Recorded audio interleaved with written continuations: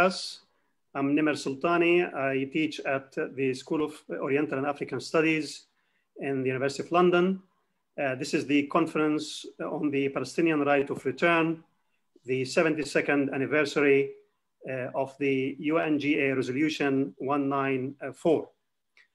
I will say a brief introductory remarks and then introduce the panel. The conference is convened with a sense of urgency. The Oslo Accords created a process that permanently deferred the so-called permanent status issues, such as the question of the refugees, which is at the heart of the question of Palestine. Because if there is any meaning to the slogan justice for Palestine, then it has to include justice for the Palestinians. And 2/3 of these Palestinians are stateless refugees. The Oslo Accords created a situation in which the Palestinian Authority sidelined the PLO, thereby marginalizing the refugees, most of whom are not part of the constituency of the Palestinian Authority and do not reside in the territories it controls. The authorities' attempts to acquire recognition as a state in the UN further undermined the PLO as a political structure that historically included refugee voices and represented their interest.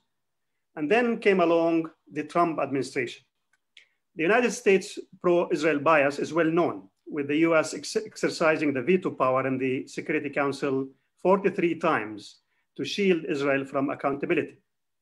Yet the Trump administration sought to outbid previous administrations in a severe setback for the Palestinian struggle for liberation and self-determination. It was a three-pronged attack on the status of the right of return, Jerusalem, and the Israeli colonies in the West Bank. In December 2017, the US President Donald Trump announced that his administration recognizes Jerusalem as Israel's capital. And in 2018, the US relocated its embassy to Jerusalem. In August 2018, the US administration decided to terminate its funding for UNRWA, thereby crippling the UN agency that provides social and educational services for Palestinian refugees. The US ambassador to the UN indicated that this move is part of the Trump administration view that the right of return should be removed, quote, off the table, unquote. In November 2019, the US Secretary of State, Pompeo, announced a reversal in US official policy by declaring that the Israeli settlements in the occupied territories are not per se inconsistent with international law, unquote. In undertaking these three positions, the US administration emboldened the Israeli government in flouting dominant understandings of international law that prohibit the acquisition of territory by force, that reject the legal validity of any changes that Israel imposed on the Palestinian territories, and that consider the annexation of Jerusalem a violation of international law, and that call for dismantling the settlements and reaffirm the Palestinians' right to return to their homes and property in Palestine. The so-called deal of the century and recent peace deals with Arab states seek to further codify these attacks on any meaningful sense of Palestinian self-determination. In addition to these attacks, in the past few years, we have witnessed a concerted campaign that seeks to renew attempts to redefine anti-Semitism so that it would include anti-Zionism and impose these definitions on the universities in the UK. In particular, these attempts portray any opposition to Zionism as a colonial movement that uprooted the Palestinians and transformed most of them into stateless refugees as anti-Semitic denial of the Jewish people's right to self-determination. But self-determination does not include the right to ethnically cleanse the natives, take their lands, and prevent their return in order to maintain an ethnically exclusivist and territorially expansionist state. And it cannot silence the demand to comply with recognized rights, such as the right of return. Thus, the importance of this conference is threefold. First, it asserts the academic and political freedom to discuss the issues that these campaigns seek to silence. Second, it brings together a group of experts who discuss these issues with the seriousness they deserve. Thus, it provides a counterweight to the sorry state of much of the public discussion in mainstream circles. Third, the conference seeks to maintain a space for developing the analytical frameworks and the political outlook for studying the question of Palestine critically and in order to achieve and realize the Palestinian rights. And further, to highlight the evolving academic corpus that seeks to do these things. I would like to thank the participants in this conference, all of our speakers in the 3 panels, and I look forward to hearing their presentations. Unfortunately, I just learned that Professor Karma Nabulsi is not feeling well today and won't be able to join us for the opening remarks. We wish her a speedy recovery. Professor Nabulsi asked me to pass along her warm greetings to this conference and to salute the next generations holding the torch for our cause and our people so boldly and steadfast, one that radiates such light and shows that victory is inevitable. And she expressed how proud she is about that, and also proud of the exceptionally strong scholarship today, which also follows a great Palestinian tradition. Thank you, Karma. We wish you the best. In terms of the plan for today, please note that we have 3 sessions with separate links. Each session will last for about 1 hour, 45 minutes.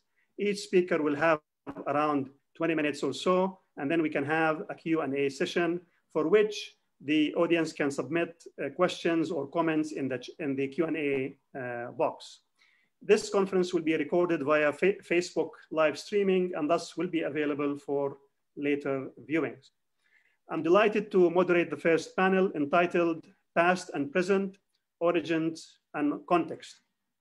Our first speaker will be Professor Abdel Razzaq Takriti, who is the Associate Professor and Arab American Educational Foundation Chair in Modern Arab History at the University of Houston. He is the author of Monsoon Revolution, Republicans, Sultans, and Empires in Oman, and the co-curator alongside Professor Karma Nabulsi of a digital teaching resource on the Palestinian Revolution, for which they both won the MESA Undergraduate Teaching Award. Abed, I turn it to you. Thank you for being with us.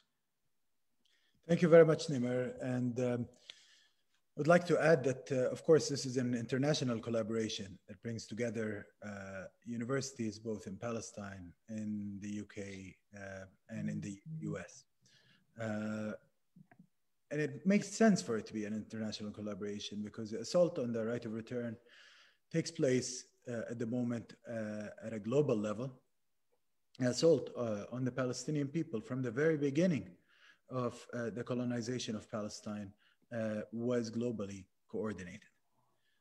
Now, some people might think that I'm being hyperbolic, but I hope to convince you during this talk that I'm not. This is actually a matter of establishing the historical record. I'm going to start with the story of Mustafa Murad al-Dabbagh.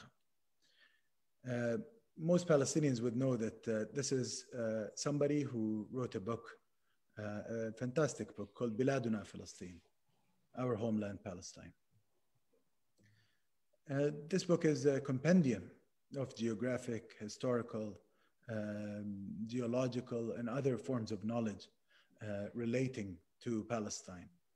The author studied every district of Palestine, every sub-district of Palestine, and accounted for most of its villages and towns, and even the smallest hamlets were included in his analysis and description.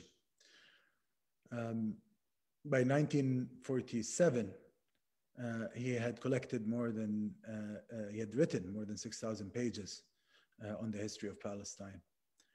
Perhaps he was driven by the feeling that Palestine was under threat, that there's a possibility that all what he saw and all what he recorded was going to increasingly diminish with time.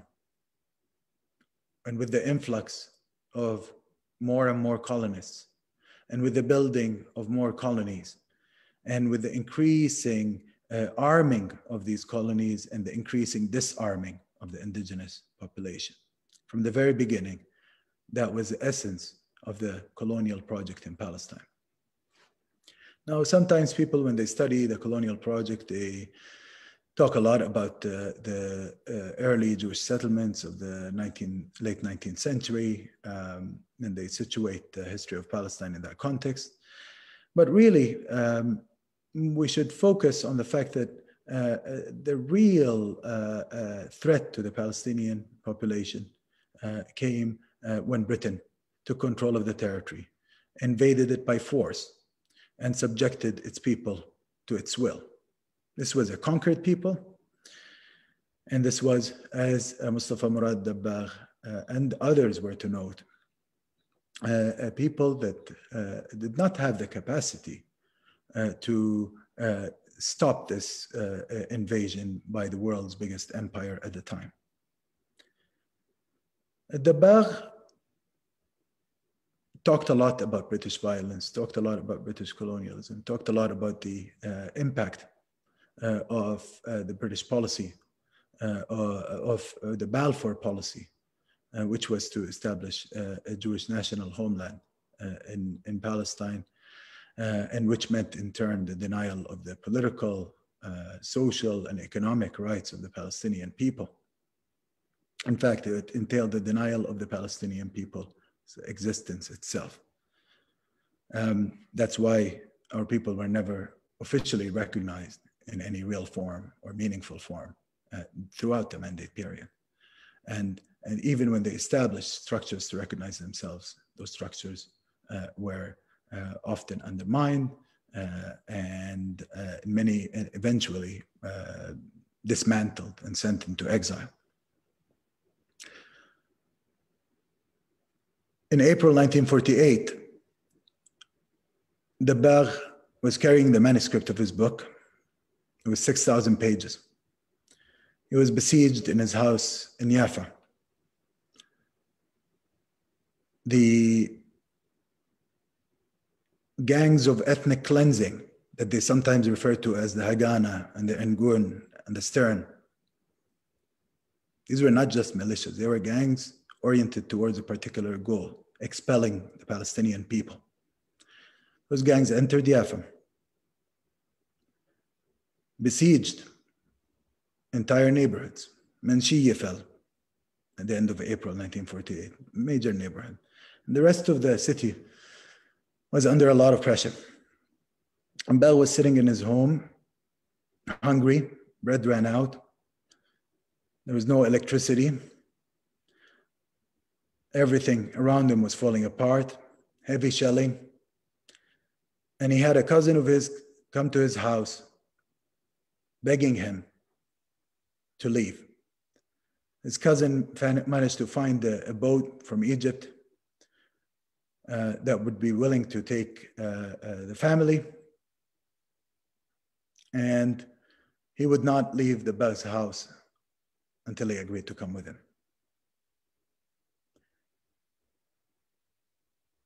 Earlier, a few weeks before, Dabbagh had already sent his wife and kids abroad because he was worried about the shelling. He was worried about the siege. But he, of course, wanted to stay until everything was sorted out and until they could come back. His plans were foiled by the advancing colonial forces of ethnic cleansing. He entered into the boat carrying with him only one thing, that 6,000-page manuscript. That 6,000-page manuscript that contained the entirety of the history and geography of Palestine. A truly astonishing compendium, a truly incredible work of scholarly knowledge. There were too many people packed into the boat. People were rushing to the port, to all these boats that were lined up there, family after family after family. There wasn't enough space on these boats. And when Dabbagh came in with his heavy suitcase, which contained the manuscript, a sailor had to throw it into the sea because there was no space.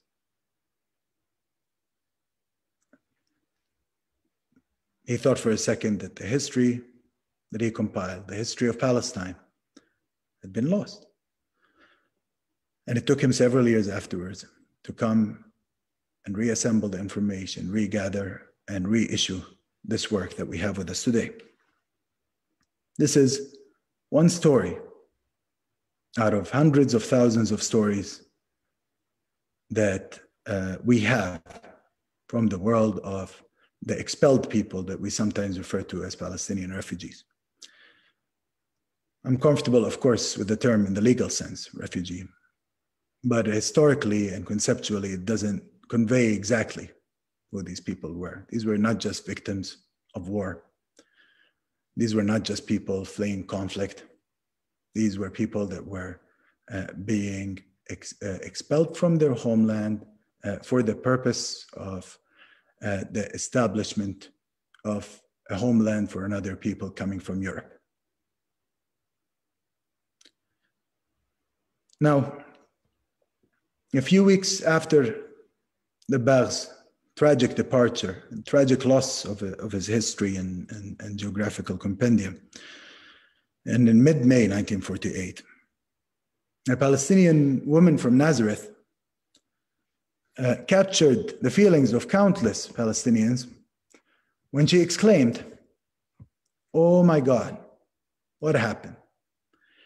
How could it be that our people, who never attacked anyone, nor did any harm to anyone, how and why all of a sudden, in one day, have all the nations of the world suddenly become our enemies?" This woman's shock erupted to the background of the ongoing ethnic cleansing campaigns that were driving Palestinians out of their lands. But also, they came against the background of the increasing announcements of support for the establishment of the State of Israel. One great power after the next had indicated that they're going to recognize that state, whether de jure or de facto. And that meant, in essence,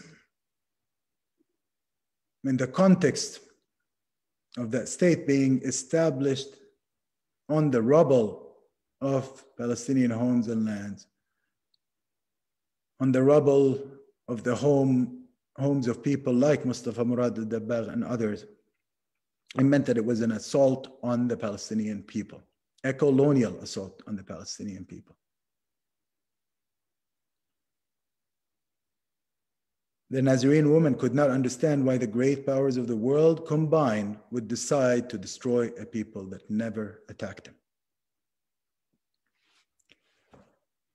There was a bit of naivete, perhaps, in her way of thinking, but there was also an elegance to it. She got to the heart of the matter. Why would states that have nothing to do with Palestine, peoples that had never been infringed upon by Palestine, decide that they're going to set up a global settler colony in Palestine?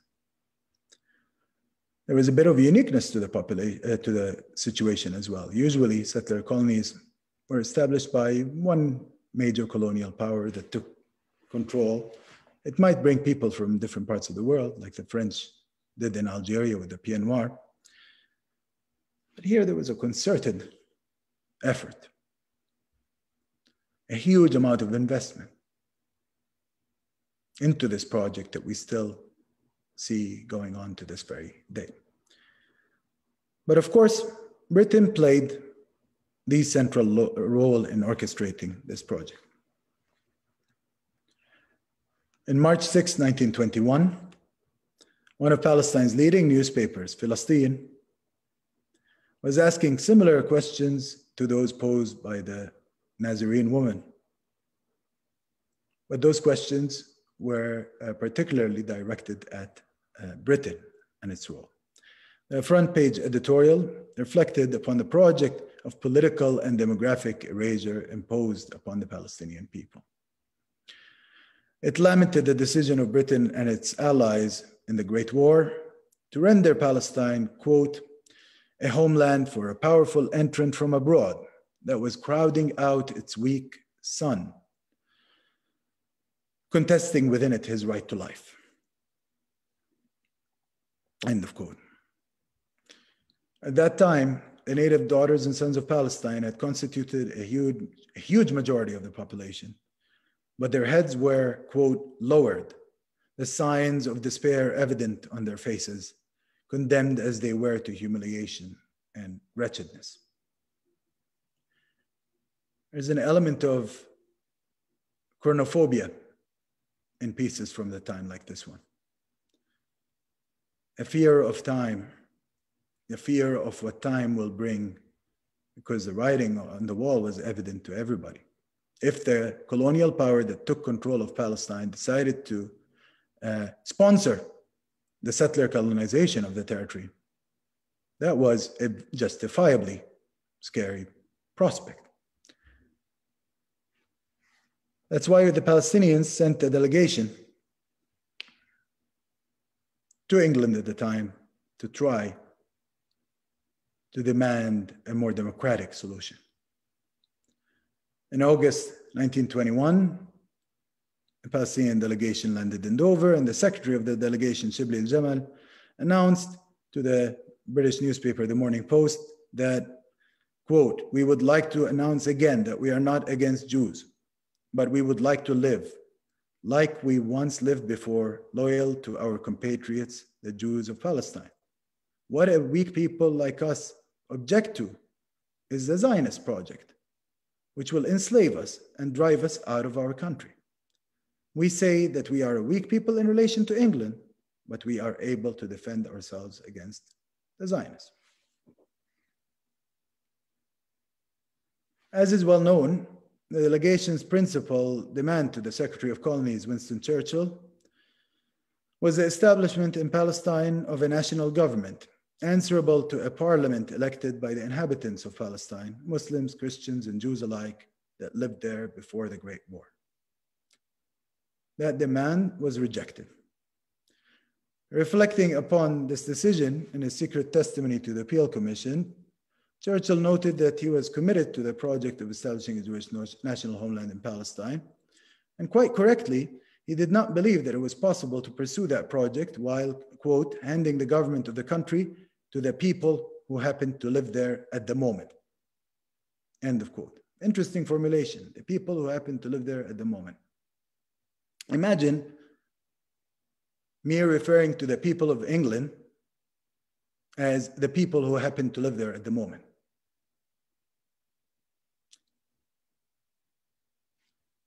For him, for Churchill, this was a question of British will and strength. The British had willed that the territory become Jewish, and it was understood after the war, quote, that it was not all going to be done by kindness, end of quote. Accordingly, when he was setting up the Palestine Mandate in 1922, he decided to go against the findings of the 1920 British Military Commission, which had noted the difficulties about immigration, and I'm quoting them here, the transfer of land and the Arab fear of Jewish domination. Churchill rejected these findings as questioning British strength, as a form of questioning British strength. Here's a quote from him. "The argument is that England may not be strong enough and she cannot do it. And when he was questioned by a member of the Peel Commission, remember he's giving this secret testimony about this claim, he noted that, who contested that this was just a question of strength, and asked Churchill, you know, could this be about, quote, some competition about drowning out the Arabs year after year when they wanted to remain in their country? Churchill elaborated his vision of right after having stressed England's might. And it's worth for us to pause at this vision. I often refer to this quote. I've been referring to it for years, but I feel that we must always recall it because it's essential. This is the man that set up the mandate. This was the Secretary of the Colonies. This was the major colonialist that decreed the fate of our people. He says, I do not agree that the dog in a manger has the final right to the manger, even though he may have lain there for a very long time. I do not admit that right. I do not admit, for instance, that a great wrong has been done to the Red Indians of America or to the Black people of Australia. I do not admit that a wrong has been done to these people by the fact that a stronger race, a higher grade race, a more worldly wise race, to put it that way, has come in and taken their place. I do not admit it. I do not think the Red Indians had any right to say the American continent belongs to us and we are not going to have any of these European settlers coming in. They had not the right, nor had they the power.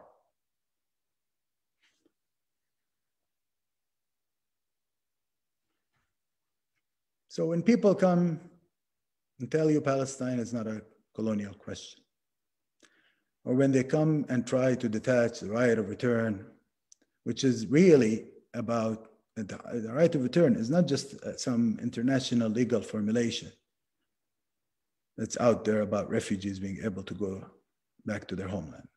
In the case of Palestine, it is about whether the Palestinians will be able to have Palestine or not, will be able to live in their country or not. And it was against the colonial backdrop that we should understand the expulsion of the Palestinian people. And the British Empire, of course, played the key role in that expulsion due to setting up the mandate in the way it set it up, due to the fact that it facilitated the coming of settler colonists. They used the misnomer immigration. It's not immigration, this is colonization. So we have to be very cognizant of the terminology, even in scholarship. I know there's a lot of historians attending this conference. We have to be careful about not adopting the languages of the colonists. Palestinians always refer to it as a form of istimar.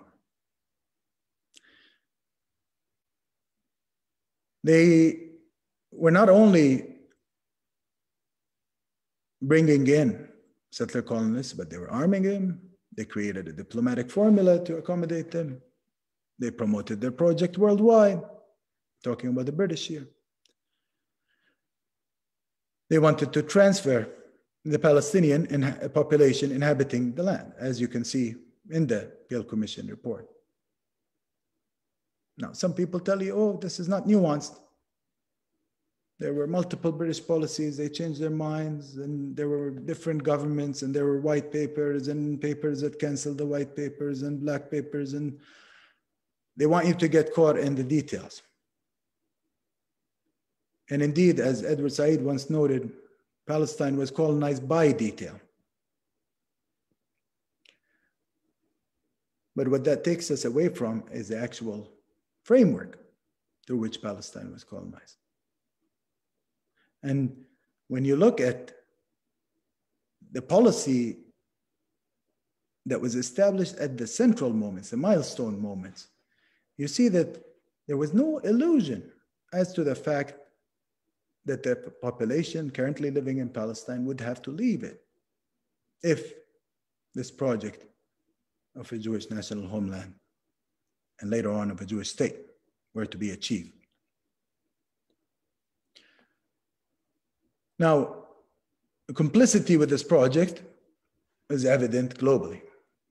In 1948, when you had the United States, the Soviet Union, the European powers, and the settler colonial formations, great and small, that the European settler colonial formations, great and small, that forced that project into reality when they decreed the establishment of a state for newly arrived settler colonists in the so-called partition resolution of 1947. I say so-called partition resolution because this was not actually about partitioning the territory into two states as is often presented in the literature. We can be more actually analytically daring and think of it in more serious ways. Partition took place in places like India and Pakistan. where all the inhabitants in the territory belong to the territory. They'd lived there for centuries. They'd been around there. These are their towns and villages. Two communities divide. As tragic as that partition was. Same could be said for Greece and Turkey. I'm mentioning these, by the way, because they're often examples that are used to justify what took place in Palestine. 1947 partition resolution was not comparable to these instances. This was about the authorization of the establishment of a colonist state in Palestine. A colonist state, a state of colonists that had just arrived. A good chunk of them, a huge number, had literally arrived a couple of years before, within 1 decade before.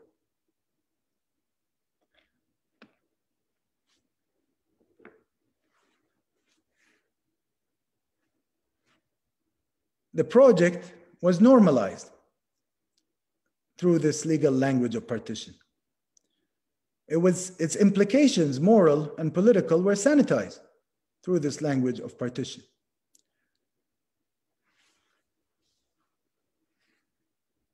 And it was clear to everybody what it would mean, and it became clear for those that didn't know what it meant in the following months. When the Haganah gangs and the Stern gang and the Irgun gang started going around every Palestinian village and town in the environs of this decreed settler colonial state and began to expel the people, or created conditions that were so intolerable that the people were forced to leave.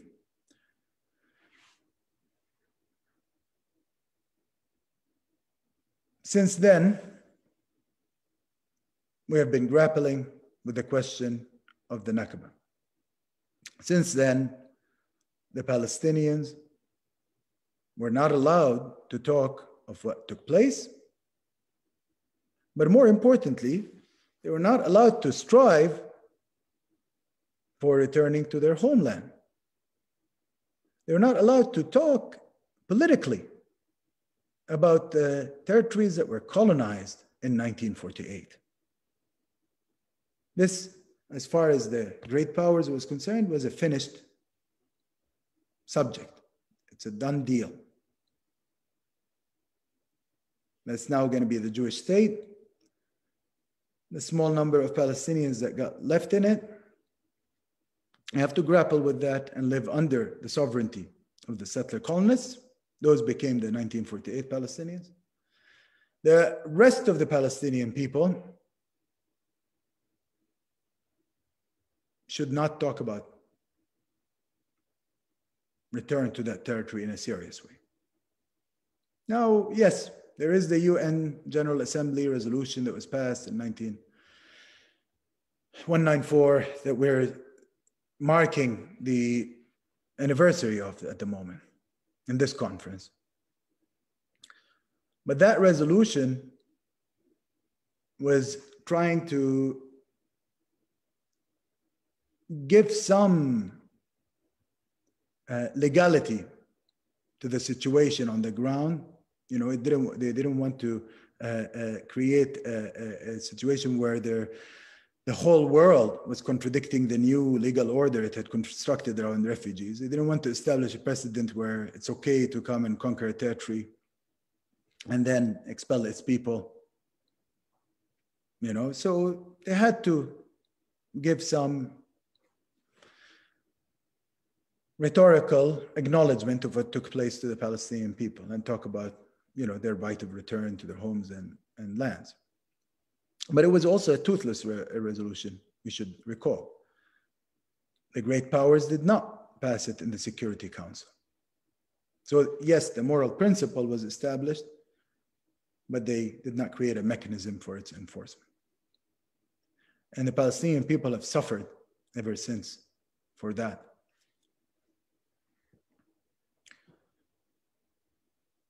In actual practice, they were combated whenever they spoke of return. And immediately after their expulsion, they began to organize themselves, calling for return. There were a series of mobilizations that took place from 1948 onwards inside all the neighboring states that were demanding return. In fact, the demand for return was the main engine for the organization of the Palestinian people at the time. Every refugee camp, every town and village in which Palestinians were to be found was mobilized whenever you had an American envoy come to the region talking about resettlement of refugees, or whenever you had a circulation of news of Syria or Egypt or any other state striking a deal with the Israelis over the fate of the refugees. You had huge demonstrations on the part of refugees demanding that they be armed, that they be trained, that they be allowed to join militaries. There were a huge amount of clandestine activities that were taking place on the part of refugees. We're beginning to see the need to revolt against the political situation around them, a political situation that was preventing them from acting upon their need to go back home. Of course, return was always tied to liberation. And that is a point that is very important to note here. Refugees did not just want to go back home and be subjected to the mercy and whims of the settler colonists that had expelled them and that have shown no mercy and no justice throughout their time in Palestine. All what Palestinians have seen from the Zionist movement is cruelty and dispossession. What Palestinians were proposing was a democratic solution for the situation in Palestine. Many of them, especially by the 1960s, had established a formula that would allow for liberation and return through a democratic solution. They were going back to the old principles that we had formulated from the beginning of the mandate and that I referred to earlier, the demands that were submitted by the Palestinian delegation in 1921. A democratic representative government that includes all inhabitants of that space. Now, we have a situation now whereby we're not allowed to talk about this. Somebody listening to this talk today could come and say, this is absolutely outrageous. How can anybody speak like that? Because Palestinians are regularly silenced. We're not allowed to talk about our rights. We're not allowed to talk about what happened to us. And that's where the IHRA definition that Nimer referred to in his opening remarks, that's where it's so dangerous. It's one added method of suppression of the Palestinian people. We've had so many ways of suppressing the Palestinian people, their ability to express themselves, their ability to represent themselves, their ability to gain their rights has been constantly suppressed, especially in the countries that matter, those colonial countries or neo-colonial countries that have power over the Middle East, that had power back then and continue to have a lot of power now, although, of course, who's leading changed. Back then it was Britain, now it's the United States. A series of rhetorical conceits are utilized to justify the cruel facts that I'm just referring to.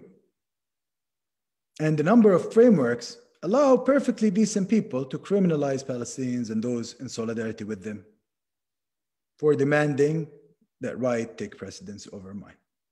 I'm going to end my presentation by referring to those rhetorical strategies that we have to be very cognizant of when we're talking about the right of return, and I'm sure you will encounter them today in all the sessions. One is legalism. You know, people tell you, well, there was the international community stated what should happen in Palestine through its UN Resolution 181, its partition plan. The Arabs rejected the Jewish state. The Jewish colonists agreed to the Jewish state. You know, therefore the Arabs are to blame. Two, besides legalism, we're dealing with denialism. Palestinians were never expelled. Or minimalization, which is, by the way, part of denialism, but in a different form. Well, what's the big deal? A few 100,000 people leaving, so what? Okay, we're subjected to that regularly. Third rhetorical strategy that we face, depoliticization.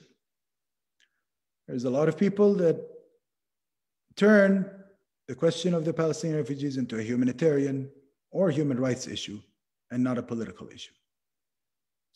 These even include people who claim to be in sympathy with Palestinian refugees. There's a lot of researchers in the field that do this today. And I'll be very open with you. They come and pit the Palestinian people against Palestinian rights and against Palestinian resistance. They tell you Palestinian resistance has sold false hopes to these refugees. It mobilized them entirely into, talking about the right of return. And by doing so, it was shackling them in their daily lives. You know, these are the pitfalls of humanitarian logic. Of course, it's such an ahistorical approach. The Palestinian resistance emanated from the refugee camps. Anybody who studied the Palestinian revolution knows this. That's where it started. That's where the flame was kept alive. Depoliticization of the issue is tantamount to indulgence in the colonial logic that continues to dominate our people. Then you have the transactionalist arguments. That's a fourth strategy. This was just a kind of an exchange taking place. Arab states got Palestinian refugees. Israel got Jewish Arab refugees. As if there was ever an Arab colonization program in Jewish areas. As if the exit of the Jews of Arab countries, which was a horrific tragedy, was not facilitated, sponsored, and encouraged by the Jewish agency itself and by the state of Israel later on. As if the colonization of Palestine had nothing to do with that reality.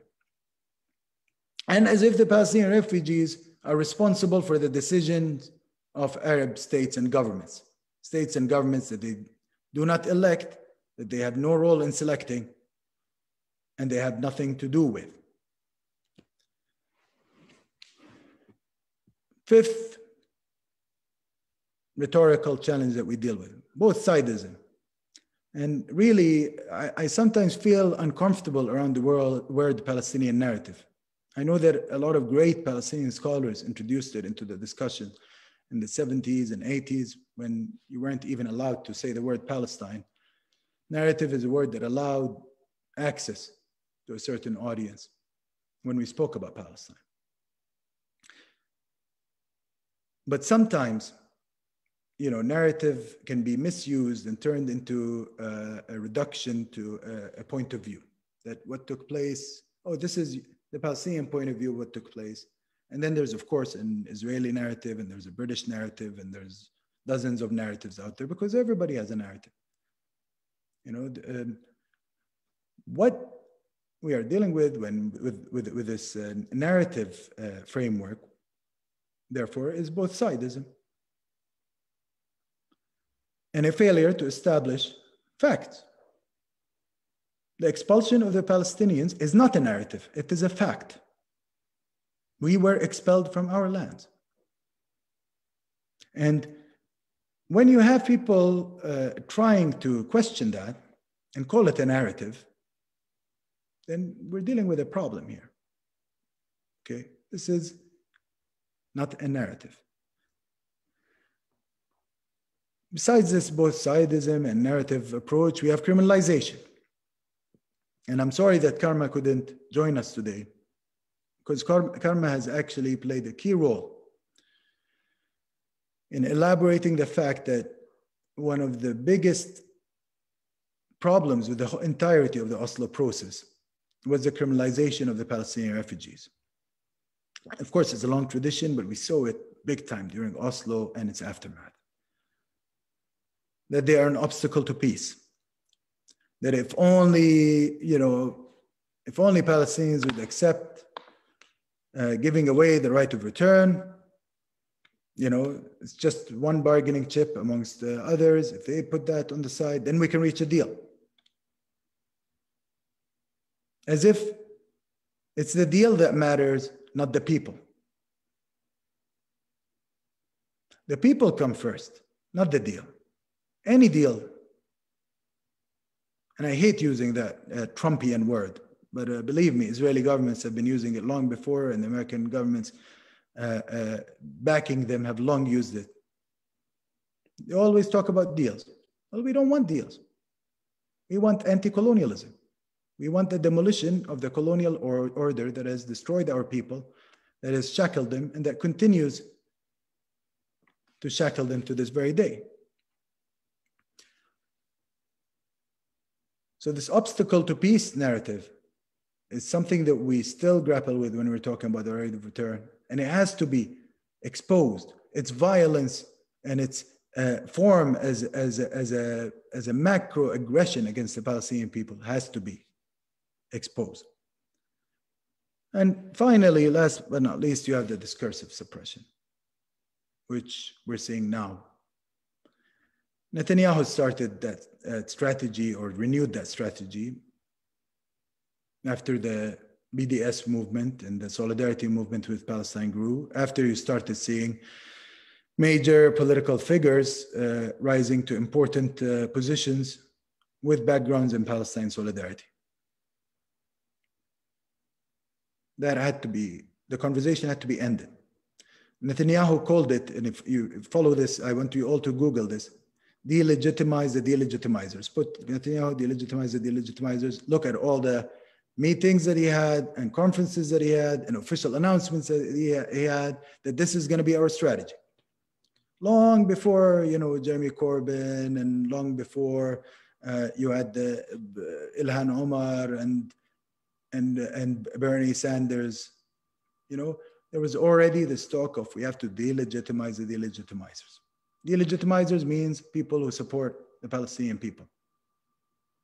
Because if you support the indigenous population, then by default, you're delegitimizing the colonist state, the settler colonial state. At least Netanyahu has clarity around this. You can't have it both ways. And discursive suppression is what we are facing with today at a great cost to the Palestinian people, but also at a great cost to democracy worldwide. This conference was organized in that context of a wave of discursive suppression.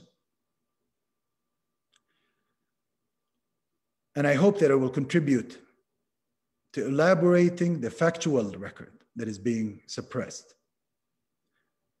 and the moral, most importantly, vision that is being suppressed, a vision of anti-colonial liberation, at the heart of which is the return of the Palestinian people to their land. Thank you very much. Thank you very much, Abed, for this powerful talk. Next speaker is Professor Ussama Makdisi, who is the Arab American Education Foundation Professor in Arab Studies at Rice University in Houston. He's the author of several books, including Artillery of Heaven, American Missionaries and the Failed Conversion of the Middle East, and more recently, the age of coexistence, the ecumenical frame, and the making of the modern Arab world. Please go ahead. Thank you. Thank you, Nimer, Professor Sultany, and thank you to Abdel before me.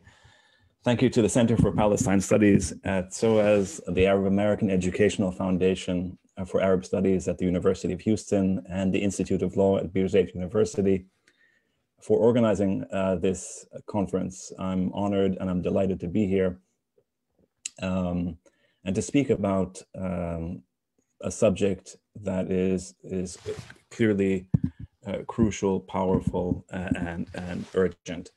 I'd like to begin by pointing out that there apparently, if one didn't know better, there are two rights of return when it comes to Palestine. There is the Palestinian one that Abed referred to, and that this conference intends to discuss, a right of return based on the modern dispossession of home and land within living memory, a right of return enshrined in international law, and based on UN Resolution 194 that was passed, as we just heard, after the Nakba of 1948, exactly, I think yesterday, 72 years ago.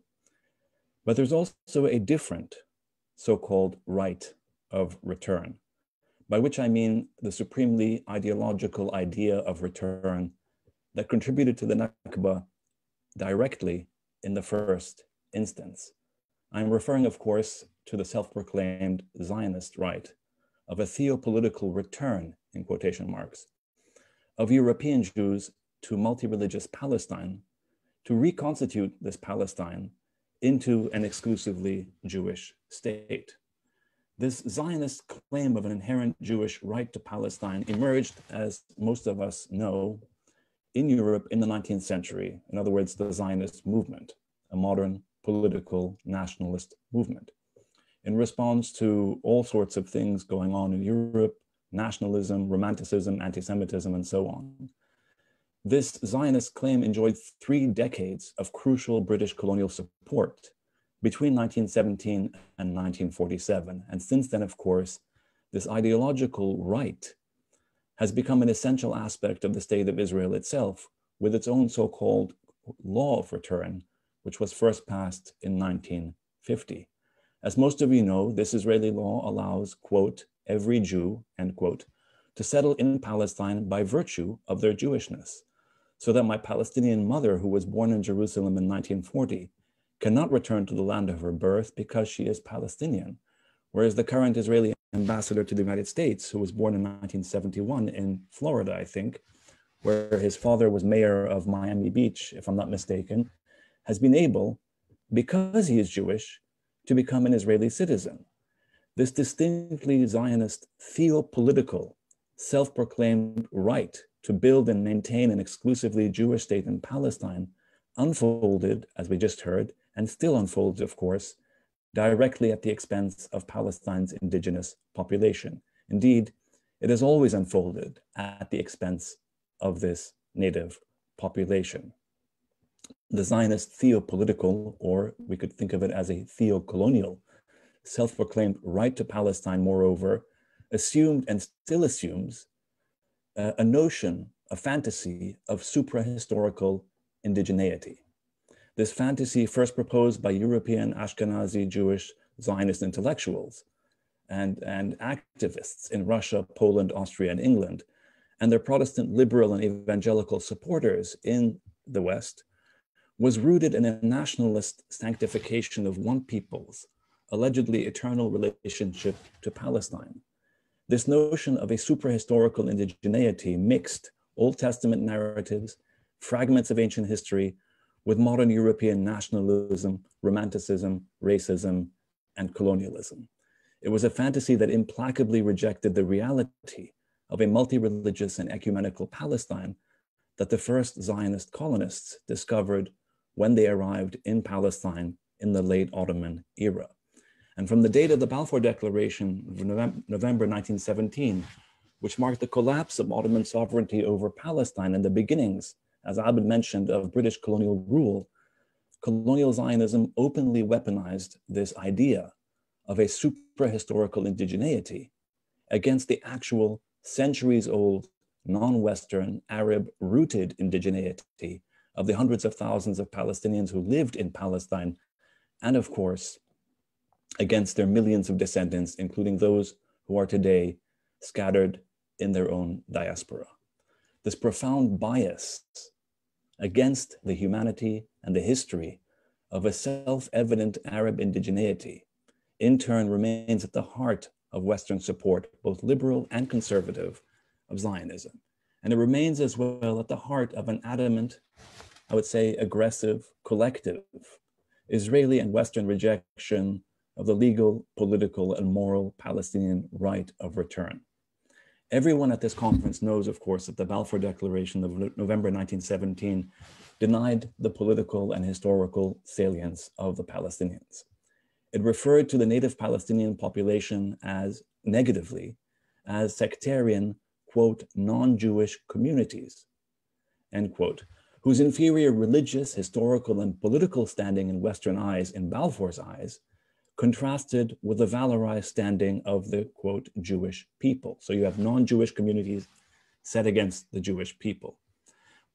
Although the ecumenical Palestinian presence had an obviousness in bodies and in materiality and in forms, in churches, mosques, synagogues, in villages and towns and buildings and orange groves and soap factories, that the British and Zionist colonists did not initially deny, it nevertheless carried no weight in Western eyes, at least no more weight than that of Native Americans, in other words, the indigeneity of Native Americans, Black South Africans, Australian Aboriginal communities, and all other peoples without history, to use the anthropologist Eric Wolf's famous formulation.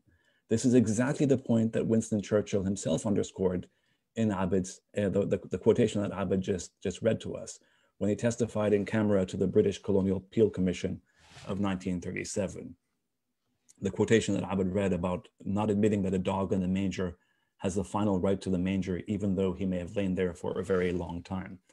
And what Churchill said in private to fellow Englishmen whom he knew supported his basic racist, anti-Arab, anti-Black, and anti-Native view of the world. Chaim Weizmann, the leader of the Zionist movement in the 1920s, had put in public, though in politer terms, almost 2 decades before. It was in 1918 in British-occupied Jerusalem when Weizmann, probably calmly and certainly disingenuously, assured an assembly of Muslim and Christian, Arab, and Armenian dignitaries at the house of the British military governor of Palestine, or Jerusalem, that the Zionist project meant no harm to the Arabs. Weizmann talked about coexistence. And he admitted that though he was not born in Palestine, he confessed that he was, quote, born and bred in the remote north. He insisted that he was not a stranger, these are his words, to this country. For he said he was returning to Palestine based on what he claimed was an inviolable right that drew on an ancient birthright. Weizmann drew confidence, of course, from British imperial support from the Balfour Declaration and for its call for the establishment of a Jewish national home. And he would soon become more emboldened by the political and legal structures of the British Mandate itself. The charter of the British Mandate encapsulated its foundational Zionist nature and mission in 1922. Here again, as was the case with the Balfour Declaration, the Palestinian Arab Muslims and Christians, the majority of the population, in other words, were not referred to as Arabs, as Palestinians, as Muslims, or as Christians, and certainly not as a people entitled to self-determination. Rather, they were referred to by what they were not, as non-Jews, as an obstacle in the way of the fulfillment of the theopolitical and now clearly theocolonial right of European Jews to return, quote unquote, to Palestine, a process that would be overseen, as the Mandate Charter specified, by a Zionist Jewish agency to be created to facilitate the building of a Jewish national home and to organize Jewish colonization of Palestine. The Mandate of Palestine was, I don't know how many of you know this, but the Mandate of Palestine was the one so-called Class A mandate created by the racist, of course, League of Nations that did not even pretend to fulfill the terms of Article 22 of the League of Nations Charter. So Lebanon, Syria, Iraq were all created as mandates at the same time as Palestine. But whereas these mandates, in other words, Lebanon, Palestine, and Iraq, Mesopotamia, were explicitly premised on a provisional recognition of their independence, subject, of course, to colonial domination and oversight, the Palestine mandate was specifically set up to fulfill the theopolitical aspirations of European Zionism and not the independence, provisional or otherwise, of the Palestinian native majority. The Nakba, in other words, was already implied in the terms of the mandate. From a British colonial perspective, the primary and absolute duty and obligation of the mandate was to create the conditions and facilitate the conditions for a Jewish state in Palestine, or what they called initially a Jewish national home. And only secondary, less important mandate for them was to do as little harm as possible to the native majority. Until the Great Revolt of 1936, the British pretended through constant, relentless prevarication that there was no inherent contradiction between the settler colonial project of Zionism in Palestine and the well-being and rights of the Palestinian majority. During the 3 decades of the British mandate, British officials ignored or dismissed countless protests, petitions, pleas, marches to affirm the right of self-determination. It mattered little whether these calls for self-determination were made by the Muslim Christian associations that were set up in 1918, or by Palestinian parties, or by women's organizations, or by the Supreme Muslim Council, or by the Arab Higher Committee. Instead, as you know, the British administration resorted to deliberately evasive language, such as, quote, the economic absorptive capacity of Palestine, and encouraged the self-segregating sectarian structures of colonial Zionism. In other words, separate labor, separate education, separate colonies, and so on and so forth. Thus, the theo-colonial Zionist right of return consistently trumped the Arab, quote unquote, problem of Zionism and the British mandate's own making. The problem of Arab bodies in the wrong place as far as Zionism and British colonialism were concerned. In other words, the native majority was an obstacle. Finally, in 1936, as I just alluded to, the Palestinians launched a massive revolt, as their Syrian brethren had done in 1925. Although seldom acknowledged as such, these 2 major revolts constituted, as far as I'm aware, the largest anti-colonial uprisings of the interwar period. The Palestinians were met, just as the Syrians had been, by mass repression, intimidation, state terror, and racism. But unlike the French in Syria, who at least eventually modified some of the most egregious sectarian policies of their mandate in Syria, the Palestinians were confronted by an even stronger British insistence on the theopolitical Jewish right to Palestine. So, to return to the 1937 British Peel Commission of Inquiry, which was charged by Britain to investigate the anti-colonial revolt, what the commission referred to as disturbances. The commission was sympathetic to Zionism from the outset. The commissioners listened eagerly to Weizmann, no less than 5 times, I believe, but were far less attentive to Arab testimony. They thought the Arabs were, quote, hectoring, rather than, quote, moderate, and were unmoved by the Grand Mufti of Palestine, Hajj Amin al-Husseini's initial boycott of their commission. Ultimately, the Peel Commission recommended the partition of Palestine, in which the Arab majority were to be compelled to give up their homes and lands to make way for the largely European Jewish minority and their Jewish state. It justified this repudiation of 2 decades of British pledges not to harm the Arabs of Palestine by resorting to, again, extreme disingenuousness. The Commission report acknowledged that the partition of Palestine was inherently prejudicial to the Arab majority, who, after all, were being asked, the commissioners acknowledged, to give up their homes and lands and were expected to be forcibly removed to allow for the creation of a Jewish state.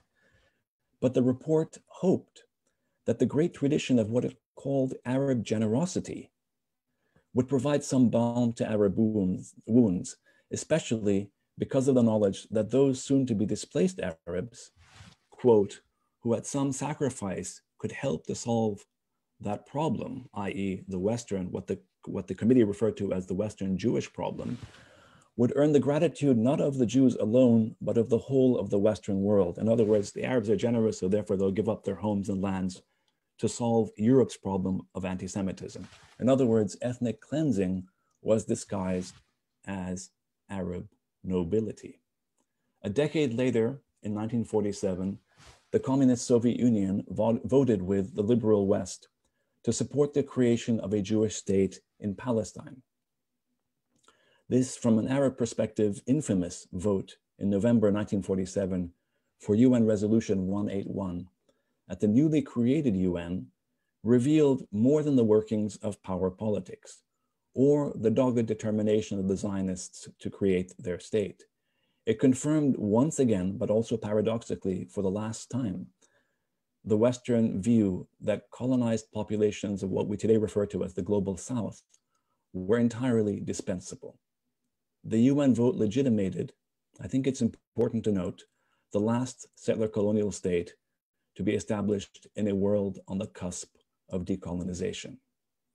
It is not a coincidence that the United States and Australia voted for partition, or that the newly independent state of India, several Arab independent states, and Iran all voted against. The Western-dominated UN partition vote sealed the fate of hundreds of thousands of Palestinian Arabs who were soon uprooted to make way for this Jewish state. The actual UN Special Committee on Palestine, UNSCOP, formulated a partition plan in 1947 that was the subject of the vote with the pretense of equity.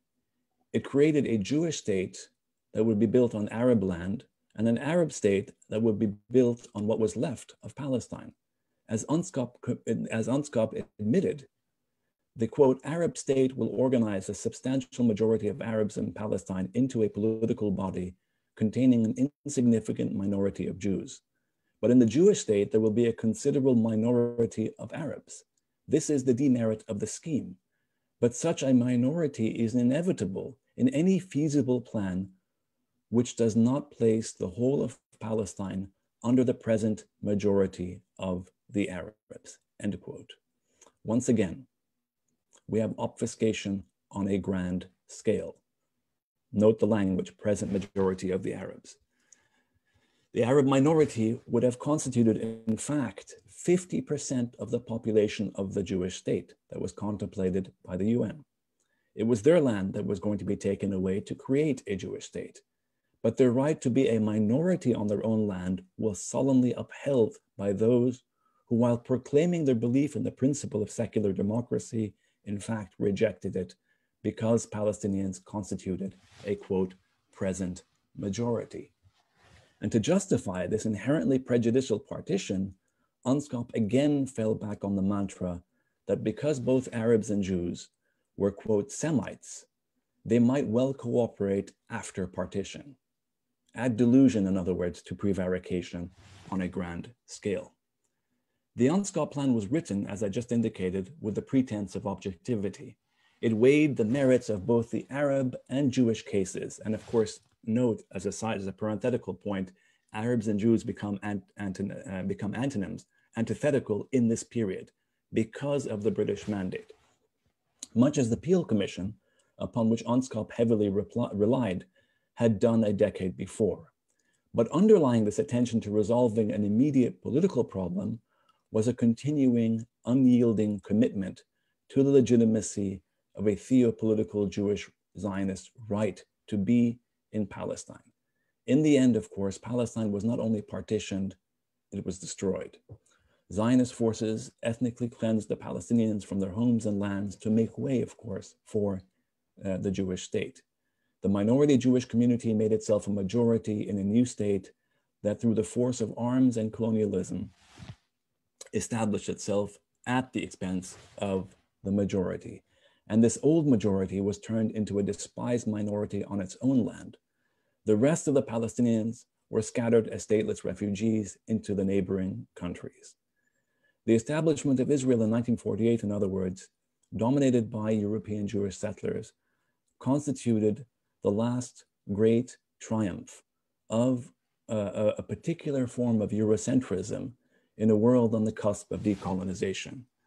And the passage of UN Resolution 194 in December 1948, which, quote, resolves that the refugees wishing to return to their homes and live at peace with their neighbors should be permitted to do so at the earliest practicable date, and that compensation should be paid for the property of those choosing not to return and for the loss or damage to property. This UN resolution strikes me as the first attempt to grapple, or one of the earliest attempts to grapple, with the consequences of this anachronism of creating a settler colonial state on the eve of decolonization, but also raises the crucial question of who frames international law, who enforces it, and if not the great powers, then who will enforce it, and how will a right of return ever be accomplished? Because actually enforcing the newly created refugees' right of return was never seriously contemplated by the major Western power. Certainly the Western states had no intention of grappling with their moral and political culpability for the devastation visited upon the Palestinian people, let alone reverse the terrible injustice in which they were and remain deeply implicated. Thank you.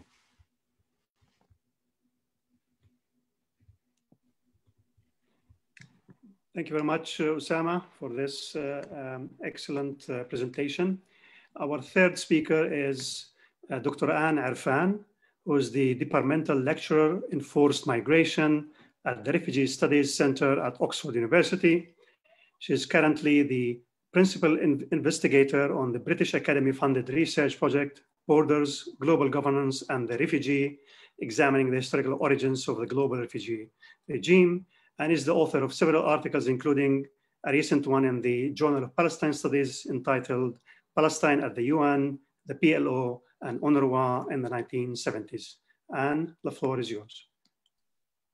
Thank you, Nimer. I'm just going to share my screen if I can. Nimer, it's saying I host disabled attendee screen sharing. Are you able to give me permission to share my screen? Thank you.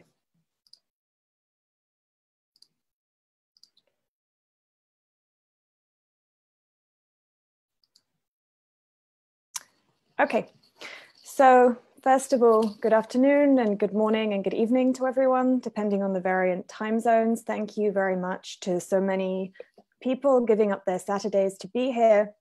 And in particular, thank you so much to Nimer and to Aki for all of their hard work in organizing today's conference on such an important and critical topic at a time when we're seeing, unfortunately, increasing threats to the fundamental recognized nature of the Palestinian right of return. Of course, this first panel of today's conference is designed to take something of a long view of the Palestinian refugee issue, as we see from the title referencing past and present origins and context. And as has become very clear from my two co-panelists' excellent presentations, it is really impossible to think in terms of the long historical view on the Palestinian refugee question without speaking in terms of colonialism and colonial legacies, which continue to drive the political dynamics of this subject today. So while my co-panelists have talked about the colonial framework of both the British Mandate period over Palestine and then later the Israeli policy in terms of denying Palestinian rights to self-determination, what I'm going to do is wrap up this panel of talks by focusing on what we might consider perhaps a third branch of the apparatus that oversees Palestinian lives and rights, in the form of the so-called international community as it is embodied in the United Nations and specifically in the UN Relief and Works Agency for Palestine Refugees, more often known by its acronym of UNRWA, UNRWA, or UNRWA. Now, I would imagine that the vast majority of this audience will be aware and familiar with the key fundamental points about the UNRWA regime, so I will only very briefly state them here.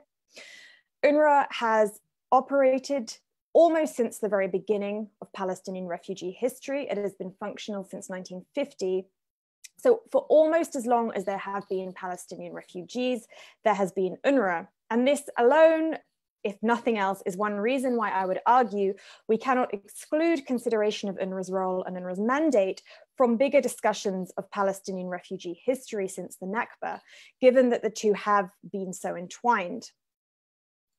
In geographical terms, having covered the time, I also want to cover the space element. And again, as I'm sure many of this audience will be aware, UNRWA has a geographically restricted mandate in terms of operations. This in itself is problematic on numerous levels that we can perhaps discuss more in the Q&A.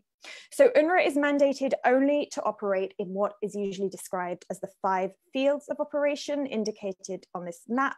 So these 5 fields consist of the West Bank, the Gaza Strip, Lebanon, Syria, and Jordan. Now, importantly, and I will return to this later, UNRWA was initially also active within Israel itself. When UNRWA first began operations, it provided services not only to Palestinian refugees, but also to Jewish people who'd been living in Palestine and who'd been displaced in 1948. UNRWA only discontinued these services to Jewish refugees within Israel at the request of the Israeli government. And the reason I'm mentioning this is because it's a very early indication of the essentially flawed and erroneous nature of many of the claims being made about UNRWA around supposedly it being exclusive or giving Palestinian refugees unfair rights. And in fact, as I'm sure many of you will have predicted, I'm going to, for which I apologize, briefly now talk about someone who I'm sure we'd all rather forget, Trump, who has gone very definitively on the offensive against both UNRWA and Palestinian refugee rights over the period of his presidency. Now, despite, as I've just indicated, despite the fact that UNRWA has been so intimately involved with the Palestinian refugees, and despite the longevity of UNRWA's operations, it actually held a remarkably low profile over the decades. So for much of the second half of the 20th century, and even the first couple of decades of the 21st century, UNRWA generally did not receive a huge amount of attention or discussion, even really in discussions around the Palestinian refugee rights, with a few exceptions. This all changed at the beginning of 2018 with the Trump administration's abrupt announcement, seen here via Twitter, that it would be defunding UNRWA and in the process putting an end to decades of US financial and diplomatic support for the agency. And crucially and very critically for the purposes of our discussion today, this defunding was not solely framed in fiscal terms. It went hand in hand with accompanying political attacks, as at the same time as withdrawing more than 50% of UNRWA's funding, the Trump administration also called for UNRWA to be dissolved completely. So this was part of an existential attack on UNRWA. In fact, a few months after Trump put out these tweets that you see here, in which he attacks the Palestinians, Foreign Policy magazine published a leaked email from Jared Kushner, which Kushner had sent out just a few days after these Trump tweets to very senior figures in the administration, including the Secretary of State and the US Ambassador to the UN. And in the email, he wrote, "It is very important to have an honest and sincere effort to disrupt UNRWA. This, as in UNRWA, perpetuates the status quo, is corrupt, inefficient, and doesn't help peace." Now, why does it really matter what Kushner or what Trump said nearly 3 years ago? Well, I would really highlight that what's significant here is the degree to which the Trump administration sought to fuse UNRWA's role and UNRWA's work with Palestinian refugee rights themselves, or with the Palestinian cause itself. The strategy here was for them to try and conflate UNRWA and Palestinian rights in order to first undermine UNRWA's work, and then ultimately further marginalize Palestinian refugees themselves.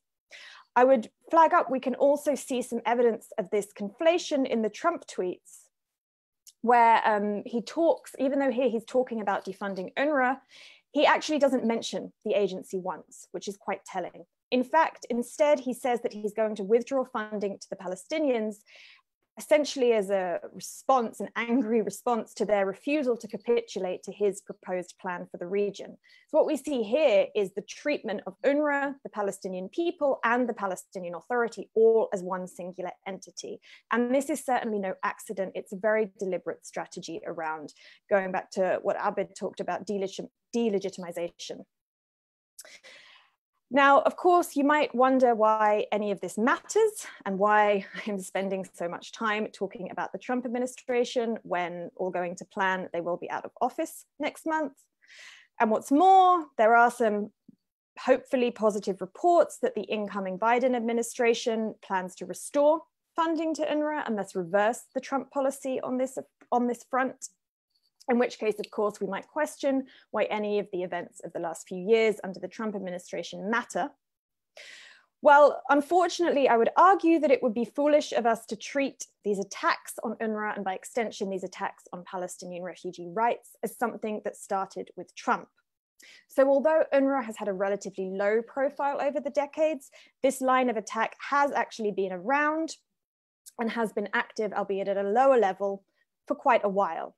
It's not something that started with the Trump administration, and unfortunately, it will not end with the Trump administration. And to make matters even worse, after years of the world's most powerful government using its very prolific voice to promote this view, this damage to UNRWA and Palestinian refugee rights, it will be that much harder to undo it. So to put it another way, even if Biden does act to restore US funding to UNRWA, in doing so, he will not necessarily reverse the critical threat or remove the critical threat that we are now seeing being posed to Palestinian refugee rights. And it's with all of this in mind that I want to spend the rest of my presentation today examining the relationship or the dynamics between this setup of the Palestinian refugee population, Palestinian rights, and the UNRWA regime. Specifically, what I'd like us to think about is how these attacks on UNRWA's work and UNRWA's role might look if we examine the agency through the lens of Palestinian refugee experiences since the Nakba. Or to put it another way, what is really the truth about the intersection between UNRWA and Palestinian rights? What does UNRWA's role actually mean for these rights, including primarily the right of return? Now, according to critics like Trump, of course, they argue that UNRWA's work perpetuates what they refer to as the false idea that there continues to be a Palestinian refugee population. They claim that in propping this up, UNRWA is supporting the idea of the right of return and perpetuating all of the problems which they say comes with that. In fact, you will be unsurprised to hear that if we take a historical perspective on this question, the exact opposite is true. So not only is it not the case that UNRWA was created to perpetuate ideas of the right of return, but in fact, contrary to the claims of those in the Trump administration and those who speak from an anti-Palestinian perspective, UNRWA was not established to preserve the Palestinian refugee issue, quite the opposite. UNRWA was established in 1949 with the aim of permanently resettling refugees from Palestine. This meant either resettling the Jewish refugees, who I mentioned earlier, within the new state of Israel, or more significantly for our purposes today, it meant permanently resettling Palestinian refugees in the Arab host states, so Jordan, Syria, and Lebanon. And of course, this is at polar odds with the Palestinian right of return. Now, specifically, UNRWA sought to facilitate this permanent resettlement of the refugees in the Arab host states by way of a jobs program across the region. And in fact, we can glean a lot here from the simple fact of UNRWA's name. So as I mentioned at the outset, this is the UN Relief and Works Agency, and it was set up with largely two strands to its operations.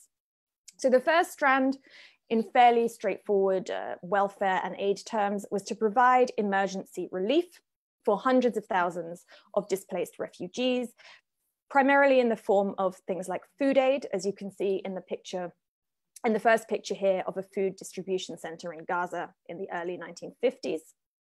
But the other early strand of UNRWA's work was the works of its title. And this referred to its plan to encourage the Palestinian refugees' full and total integration into labor markets in the Arab host states as a way of essentially facilitating their permanent resettlement outside of Palestine. Now, this is actually quite unsurprising when we consider the fact that UNRWA was created at the behest of the US and the UK, who went on to provide the bulk of UNRWA's funding, at least until 2018. Both states were and are, of course, strong allies of the State of Israel, and both illicitly behind the scenes supported the opposition to the Palestinian right of return, despite UN recognition of this in Resolution 194. And what's more, both the US and the UK saw UNRWA's work as a key element of the trajectory that they wanted to promote in Palestine, Israel, the Levant, and the Middle East more broadly. In fact, the US and the UK had such strong support for UNRWA in this early period that the UK even acted as UNRWA's chief fundraiser. So in the early 1950s, the UK Foreign Office wrote to a series of other governments around the world, appealing to them to contribute as much as they possibly could in funding to the agency.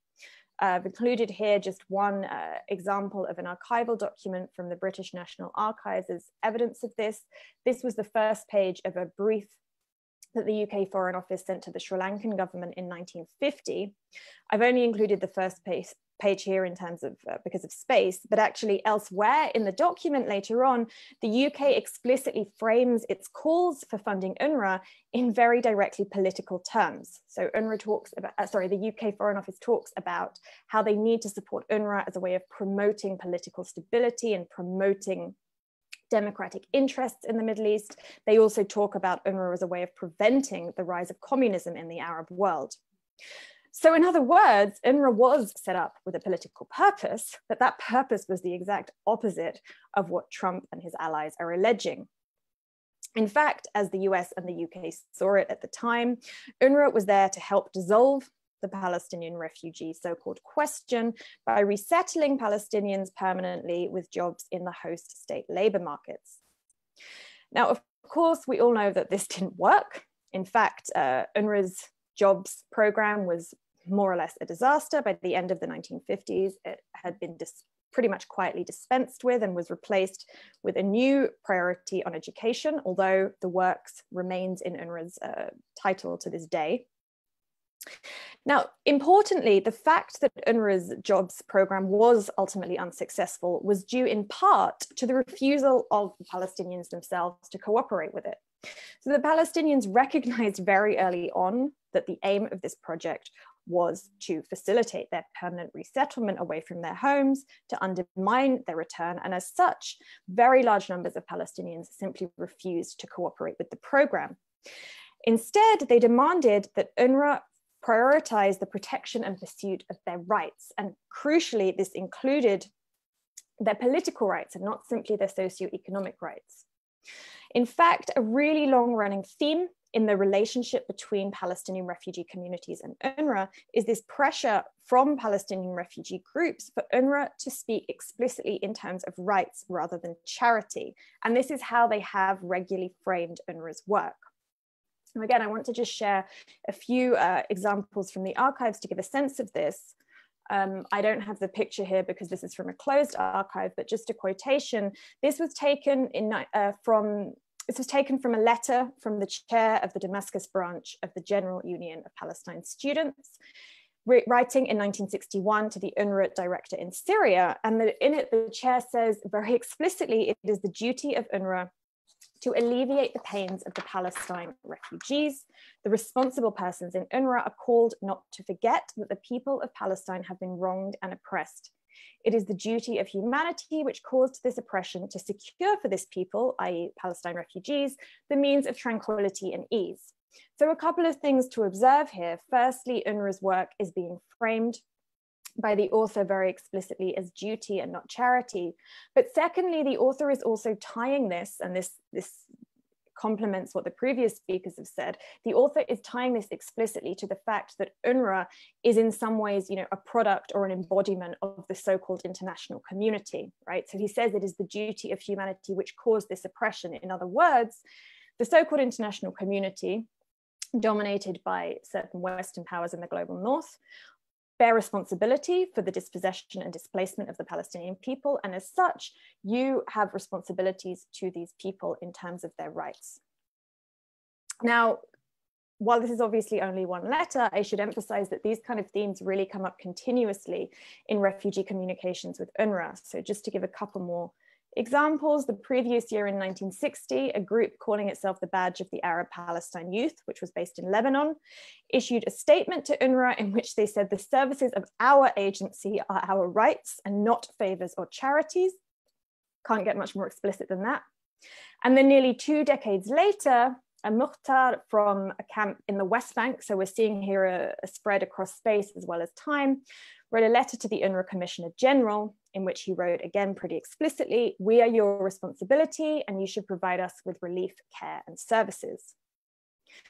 Now, to bring all this back to the present day, one reason I'm flagging this up is because I want to emphasize that the regular scenes of protest we see from Palestinian refugee camps today, outside UNRWA offices, the refugee calls for UNRWA reform and democratization, while they are often in response to specific acts or specific policies, they are not themselves completely new or completely coming out of nowhere. Scenes like this are really more the latest in a long thread of Palestinian agitation against UNRWA, in which, unlike the Trump administration, they do not want UNRWA to be dissolved, but instead they want UNRWA to be reframed around rights and not simply aid. And all of this really gets to the heart of the tensions that are inherent in UNRWA's mandate and in its work. We often hear talk of the sort of paradox of UNRWA's work in terms of temporality. So people talk about the fact that UNRWA is supposedly a relief agency operating in a setting of protracted long-term displacement. Or even more often, people talk about the fact that UNRWA is a temporary agency that's been operating for 70 years now. But I would argue there are actually other tensions that are even more fundamental. And most primarily, I would highlight the fact that UNRWA, the international agency that has primary responsibility for Palestinian refugees' well-being, has no mandate to protect their most fundamental right.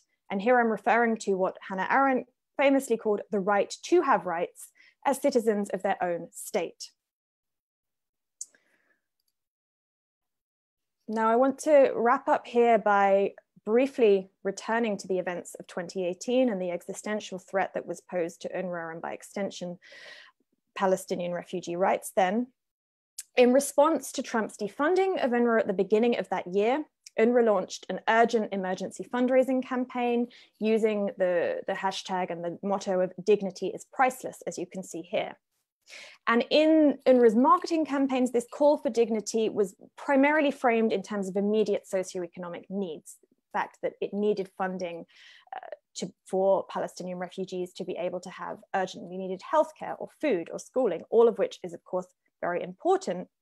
But for many, if not most, if not all Palestinian refugees, dignity means not only socioeconomic support of this kind, but it also means the recognition and the realization of their political rights, including, of course, the right of return.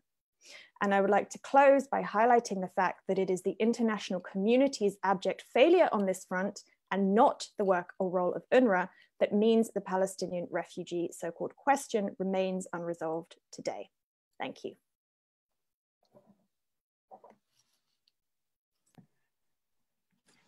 Thank you very much, Anne, for this excellent presentation. We have now about 10 minutes for Q&A. We haven't received many questions, but some of those we received. Abdel asks, do you think the colonial project would have been still established even without the British mandate taking over Palestine? And a second question by Baha as well, how do we articulate the question of Palestine beyond the discourse of nation states? Do you think this is possible in a global power structure that is rooted in nation states? Ussama, would you like to start with maybe the first question? No, the mandate. I mean, yes, I'll try to answer the question. The question was, remind me of the question about the mandate, whether the British were essential. The question is, do you think the colonial project would have been possible without the British mandate? No, it would not have been possible. Not, of course, not in the form that it took. But I mean, the British were absolutely essential. British colonialism, British racism, British anti-Semitism, all these ideas were all sort of absolutely profoundly tied up and bound up in the mandate. And no, it would not have been possible. Thank you very much. Abed or Anne, you would like to add to that?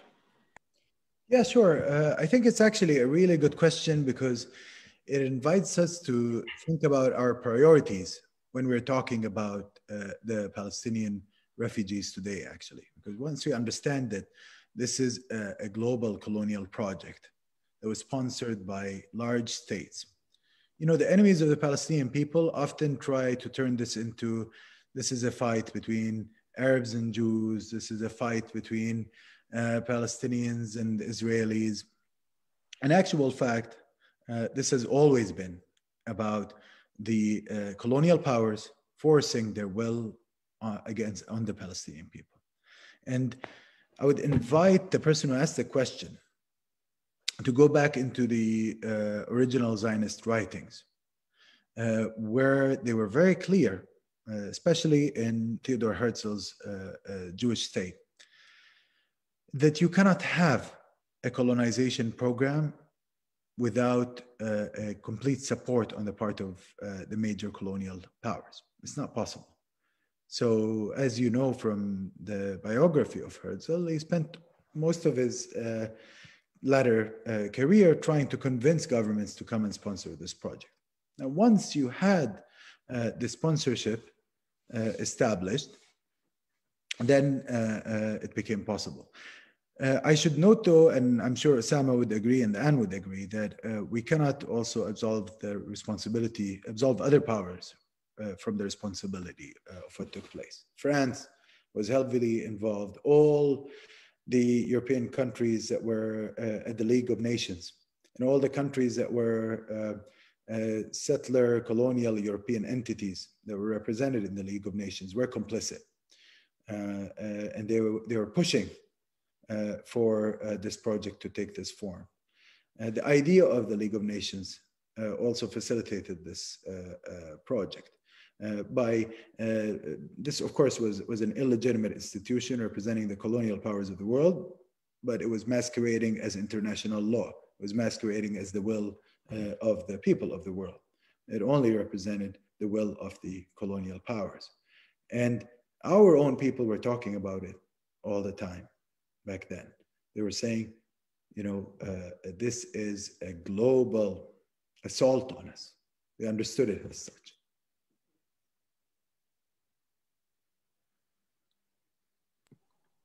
Thank you very much, Abed and Ussama. Anne, would you like to address these questions? Otherwise, I have a question for you on UNRWA, which is, you said you would be interested to talk a little bit about the question of the mandate of UNRWA and whether it's narrow, and maybe also the question how UNRWA defines a refugee. Sure. Okay, so UNRWA's mandate is narrow in a few ways. Obviously, I already indicated in my talk that it is geographically restricted, which means that Palestinian refugees who live outside of those 5 fields where UNRWA is mandated to operate are excluded from its services and from its recognition. This has particularly been a problem for Palestinian refugees in Egypt historically, but that's obviously not the only community who is affected by this. It is also limited in terms of, as Nimer just indicated, its formal definition of a Palestinian refugee. So this is defined as someone who was living in Palestine continuously from 1946 to 1948, and who, as a result of events in 1948, lost both their home and their livelihood. This was actually deliberately introduced when UNRWA arrived on the scene as a way of trying to narrow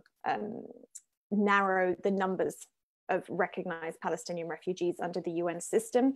The earlier agencies that had operated had used wider sets of criteria, but this obviously excludes all kinds of groups. For example, anyone who was Palestinian but maybe was not there continuously in that 2-year period because perhaps they'd gone abroad for work or for study for some of that time. There were also, of course, Palestinians who were abroad when the Nakba happened and then suddenly found themselves completely dispossessed and stuck.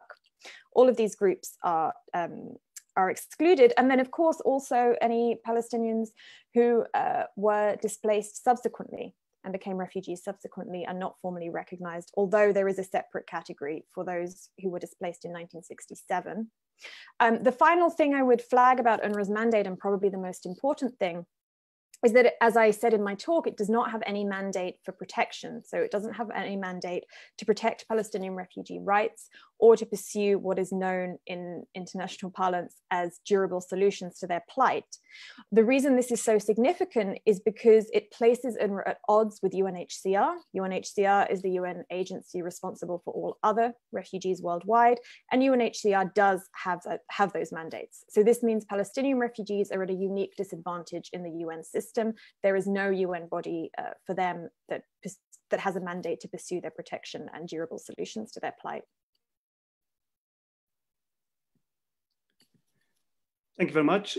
Actually, we had a flood of questions now. We will not be able to address these given that we have only a few minutes. One of these questions is by Rivka Bernard. Thanks for the great presentations. My question comes from the context of advocacy for Palestinian rights.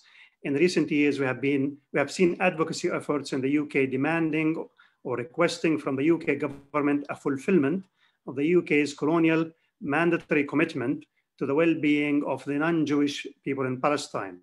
Can the speakers comment on this strategy? Do they feel it is problematic to position demands from that angle, given how it is embedded in the colonial perspective, or is it tactically useful? Would anyone like to address this question, please?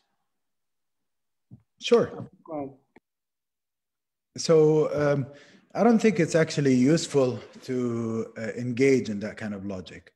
It's important to note and to emphasize that Britain had created a situation whereby it committed to the so-called well-being, or actually, to be more precise, in the language of the Balfour Declaration, it committed that the civic and religious rights, but of course not the political rights of what they refer to as the non-Jewish populations, which is of course the indigenous Palestinian population on the land. So they committed to the protection of these rights. That's correct. But the point that we need to emphasize is that this was political from the very beginning. Any attempt to depoliticize what took place, any attempt to mask the coloniality of the project is problematic. There was no good faith on the part of Britain from the beginning. There was no intention to actually establish Palestinian sovereignty over the land of Palestine. And this was actually a battle over popular sovereignty. They were saying we don't want democratic governance in this space because democratic governance means that we cannot impose a settler colonial community here. So the intention to protect Palestinian communities was non-existent, actually. What you had was a series of British arguments through which they convinced themselves and justified to themselves what they were doing. So this whole notion of, we're trying to balance Arab rights, Jewish rights, was never real. In the same way that the US, when it spoke about being, and when it continues to, sometimes US liberals continue to talk about having responsibilities to both sides, or wanting to cater to both sides, that logic does not work. The only logic that will work is the logic of anti-colonialism. In South Africa, you couldn't have had a logic of wanting to satisfy both sides. It doesn't work that way. You had apartheid needed to be dismantled.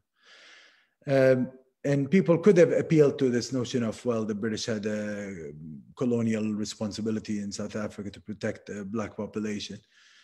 But that wouldn't make sense. Okay, even if it was enshrined into the Balfour Declaration as a clause, what you need to do is expose the politics, the colonial politics behind all of these projects. So yeah, we have to liberate our minds from the colonial frameworks and from the notion of appealing to colonial authorities. I think, Nimer, can I just jump in on this? Just jump in on this point. I would agree with Abed, most of what Abed said. The only points I would make that are slightly different. I mean, the question raises this really interesting point about we don't control the structures of international law. We don't control the structures of politics. That's quite clear. And the question, I think, is asking to what extent do we have to work within certain structures, again, that we have no control over, if it affords an opportunity to highlight the history of oppression, the dispossession of the Palestinians, even if we know that these structures are not going to, in and of themselves, especially when we're talking about the mandate, which is over now, whether these structures will actually help liberate the Palestinians. The point is, I think, to pursue a multi-pronged approach. I agree with Abed, there has to be an anti-colonial approach, first and foremost, but of course there has to be a multi-pronged approach. Different contexts demand different strategies, I think, and tactics that emphasize ultimately where we're going, which is liberation, at least one hopes for, liberation, justice, secular equality, and so on and so forth. And to go back to the earlier question about the British mandate, I was thinking, I think it's important for everyone to understand that so long as the Ottoman Empire was in place, the Zionist project don't think would ever have occurred or unfolded in the way that it did. It required Western colonial support, and specifically British colonial support. I think that's just incontestable. And of course, there's a whole history about this, and we can go back to the Ottomans, but that's really it. Thank you. Thank you very much. There's a question for you. Just to clarify quickly, I do agree with Professor Makdisi's statement that there should be multiple methods of engagement, levels of engagement, but that doesn't mean different strategies.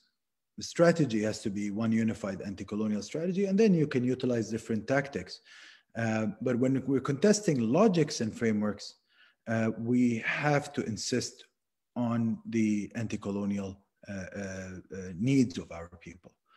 So just as a little, follow-up. Thank you very much.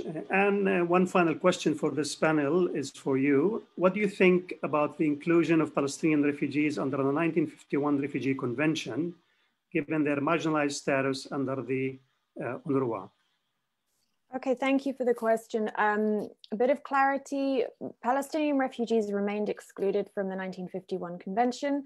Article 1D of the convention, if you wish to look it up, stated that the convention's provisions would not be applied to any refugees currently receiving services from another branch of the UN, which applied at the time to the Palestinians because of UNRWA. So the Palestinians are the only group in the world who have remained excluded from the Refugee Convention, later the Protocol of 1967, and to this day, UNHCR. Thank you very much, Anne. Thank you, Ussama, and thank you, Abed, for this excellent panel. Unfortunately, we have many questions, but will not be able to answer them, given the fact that we need to break up this session in order to prepare for the next session. So I hope to see you all in 10 minutes in the next session. I would like to thank Aki Al-Burzi from the Center for Palestine Studies and the Middle East Institute at SOAS, and the University of Houston staff, in particular Fadi Kafaiti, as well as our colleagues in the Institute of Law at Birzeit University for all their help with organizing this conference and this session as well. Thank you very much, and I'll see you in next session.